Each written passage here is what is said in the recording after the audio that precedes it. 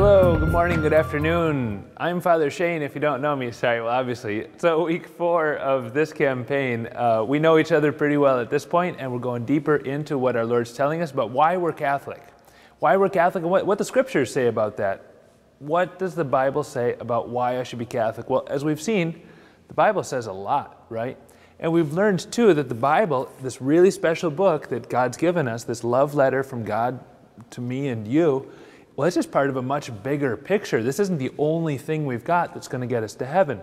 In the first place, obviously, it's Jesus' passion, death, and resurrection which bought for us that salvation that we so much desire, that we can get into heaven thanks to Him. But also, He didn't just leave us the Bible. He left us, more importantly, our church, a home, a family. He brings us into His family through baptism. And then that church, He's given the Holy Spirit, so that the whole church is guided by the Holy Spirit in the ways of God, in the truth of God. And thanks be to God, He will never leave us. He will never abandon us. We'll hear from a lot of other people that you shouldn't be Catholic because God somehow abandoned His church at some point or stopped giving His church the gifts, or the church somehow wandered away from the truth of God at some point. Well, that's what you have to believe if you're going to believe anything else, right? If you're going to come up with your own interpretation of Scripture, your own doctrines, well, you've got to say something like that. Anyway, thanks be to God, it's not true. And the hierarchy, the bishops, priests, and deacons, continue to guide us, as we heard a couple weeks ago, continue to guide us according to the great traditions of the church. And it's that same church that gave us the Bible, right? Same church that determined what the books of the Bible would be. All right, let's talk a little bit about the Bible. We've talked a lot about the Bible, but let's talk about holy books in general. Just kind of see where this fits, right? We'll hear a bunch of terms. For example, the Hebrew Scriptures, the Bible of the Jews. What is that? Well, it's just simply what we would call the Old Testament, right? In the times of Jesus, the Catholic version here, which has 46 books in the Old Testament, those 46 books were what Jesus read.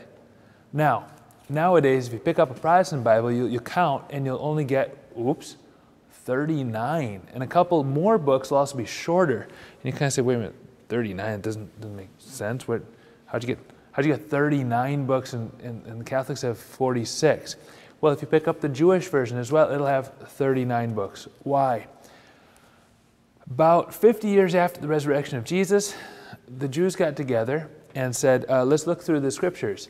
And they took the Bible that everybody had been using, Catholics and Christians and followers of Jesus, as well as the Jews, and they said, look, these 7 books, they don't seem to have been written originally in Hebrew, so let's get rid of those.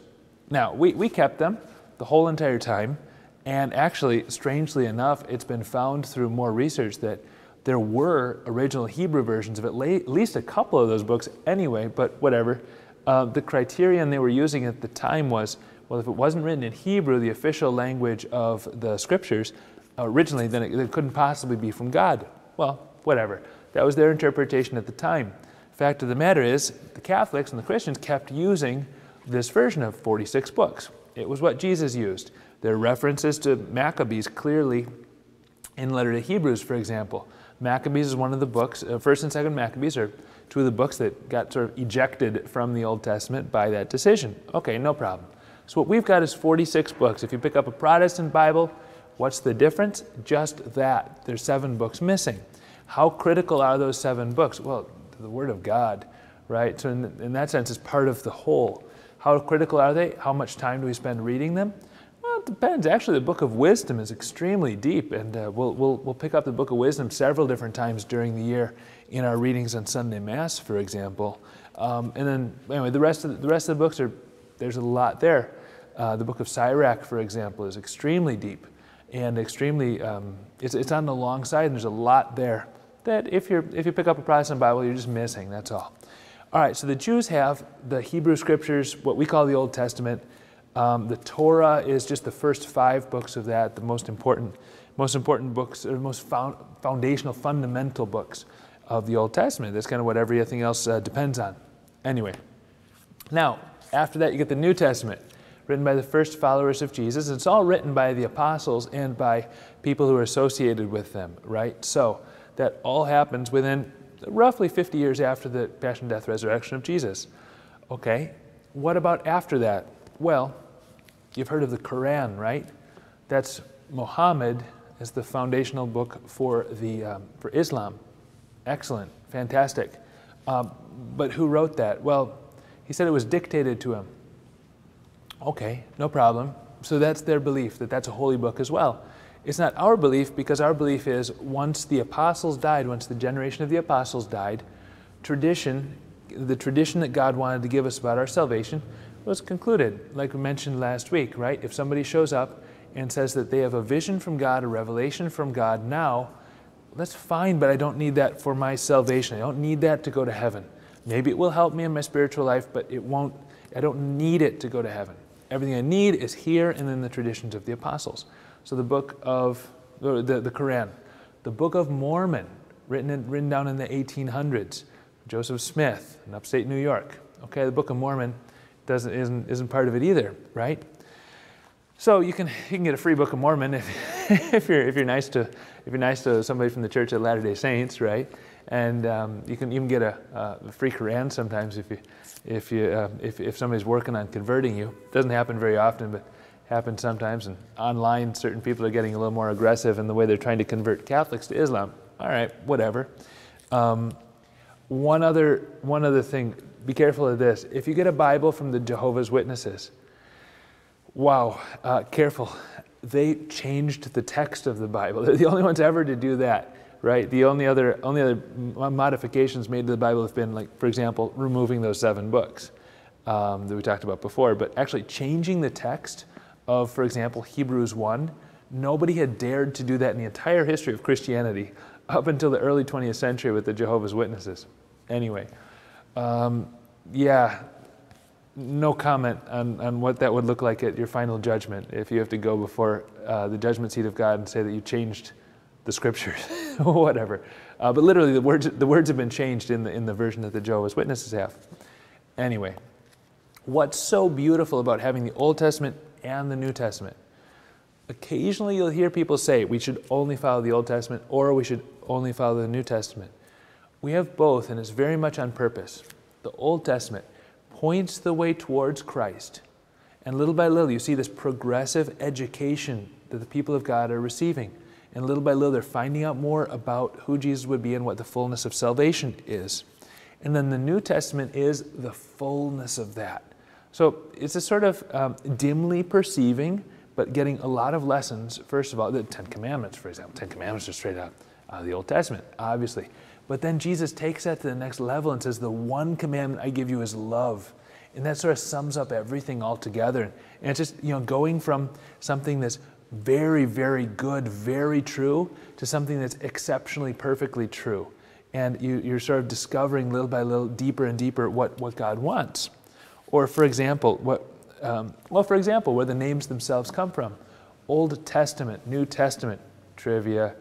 Testament's from the Latin word testamentum. What's testamento mean? It means covenant. Oh, that's what we talked about in Lent. Yeah, covenant is this agreement between God and man, not a contract, but a binding partnership of love between man and God. So over and over, the covenant gets offered. The Old Covenant and the New Covenant, yeah, here's why. Check this out, Exodus 24, I love this. Moses is making a sacrifice, the sacrifice of the covenant. Something has to die in every covenant, at least the way the Old Testament does it, right? Something has to die. Oh, the New Testament does too, because Jesus dies for the new covenant. Oh, wow. Okay, anyway, so Moses took the blood of the bulls that they had sacrificed and splashes the blood on the people, sprinkles them with blood. Why? Because that blood falling on them, the blood of the bull, the death of the bull is to bring them new life. Okay, so the blood splashed on the people and said, "This is the blood of the covenant which the Lord has made with you, according to all these words." Wait, what? That sounded like something. So Exodus 24, Luke 22, Jesus at the Last Supper, what's he say?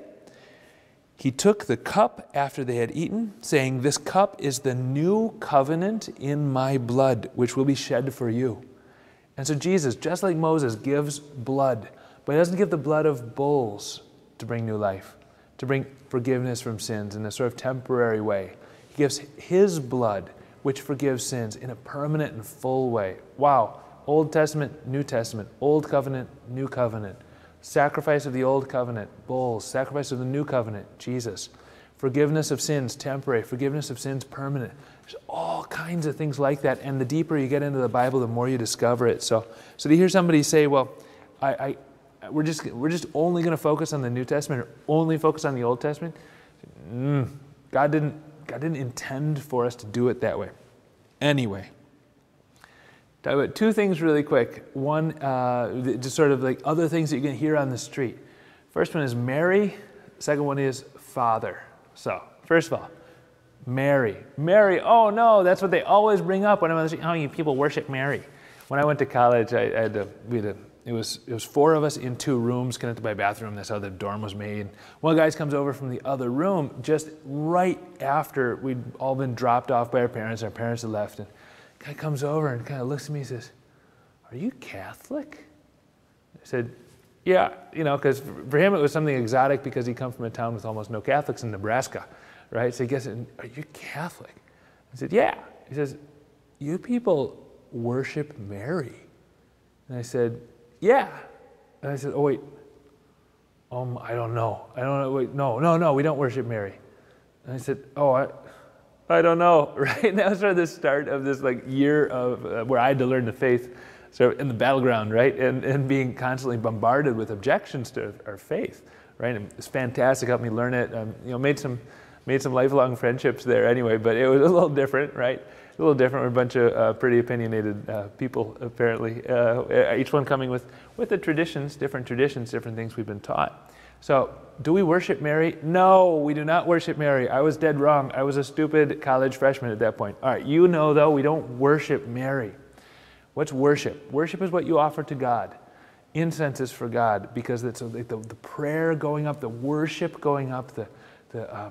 Anyway, Mary, though, the saints, do we worship them? No, but we venerate them, right? In the same way, if you take a picture of my mother and tear it up in front of me, I cannot guarantee that I will treat you in a very Christian way about that, right? Why? Because it's so important to me, right? And if you're disrespecting my mother, I'm going to care a lot about that, right? Because I would expect you, I venerate her, right, as my mother. She has a special place in my life, right? And I'm sure for you it's exactly the same way with your mother, right? She's a special person to you. Well, same with Mary and the saints. We're going to venerate them. We're going to honor them.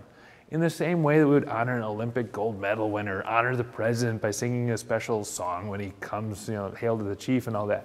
We honor people that way. The same with the people that we care most about in our spiritual family. And the same with the people who are closest to God in our spiritual family, Mary and the saints. We venerate them. Mary said we would. It's in Luke 1. She said, "All generations will call me blessed." The angel said it to her. The angel said, "If you are full of grace, overflowing with God's gifts." It's all from Luke 1. All we're doing is simply living out what she said we would live out, and we're doing what the angels themselves do in Mary's presence, which is honoring all the gifts that God's given her. We're not praying to her as a goddess. If you do that, oh gosh, no, it's not Catholic, all right?